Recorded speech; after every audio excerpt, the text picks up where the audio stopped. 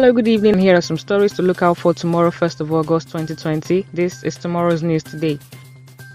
On your COVID-19 updates, America's deaths passes the 150,000 mark as France rules out lockdown despite rising cases. Australia, Spain, Japan and England record rising cases and deaths.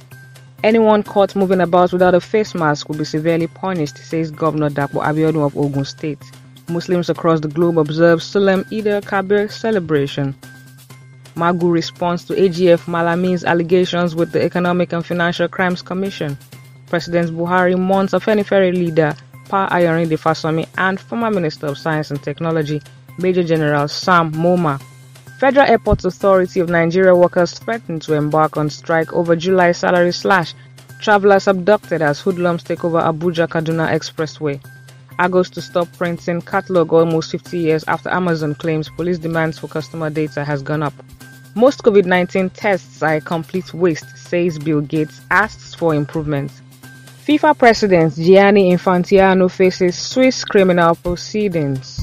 For this and many more, visit our website guardian.ng, and don't forget to connect with us on social media via Facebook, Twitter, Instagram and YouTube at Guardian Nigeria. Thank you so much for watching.